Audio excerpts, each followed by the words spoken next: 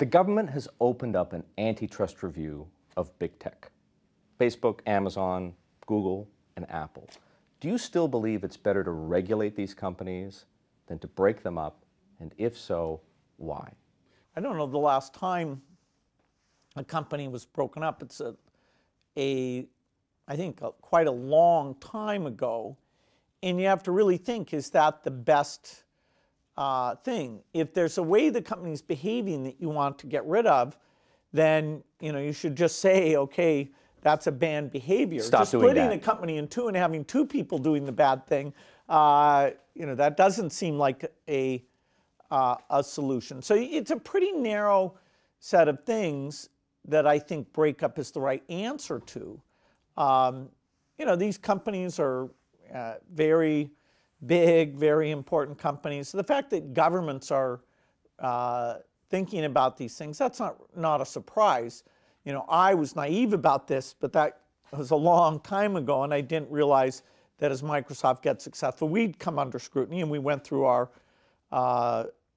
thing back in the 90s, and that's made us more thoughtful about this kind of activity.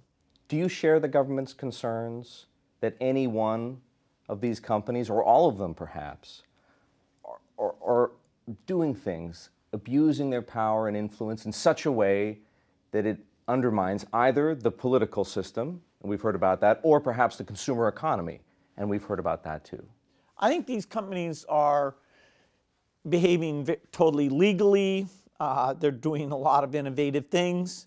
The fact that the tax rules incent you to structure in a certain way and to minimize your taxes. People should look if they want to change that going forward.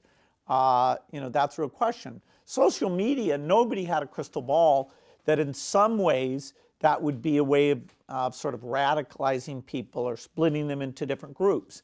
What exactly the solution to that should be to have us more reading a common front page and not being pulled to extremes, I don't think you can rely completely on the tech industry to worry about that enough, come up with the solutions. I do think government really needs to talk about what those rules should be. So it's not, you could say I'm biased, but I see these as well-meaning, highly innovative companies that it's up to society to make sure that their innovation doesn't have negative side effects.